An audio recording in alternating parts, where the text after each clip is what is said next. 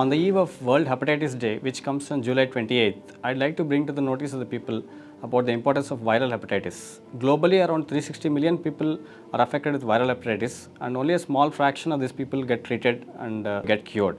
A large fragment of this population actually get liver failure and liver cancer, and there is one death in every 20 seconds from the viral hepatitis. There are very safe and effective vaccines that are available for hepatitis B, by which we can prevent the occurrence of viral hepatitis. And also there are very effective medicines that are available for treatment of hepatitis C virus. The ways to prevent viral hepatitis is to get vaccinated for hepatitis B, to avoid intake of contaminated water and food products to avoid hepatitis A and E. For hepatitis C, we need to get screened from a laboratory for checking antibodies to hepatitis C, and if they are positive, to get effective treatment to get cured from this virus.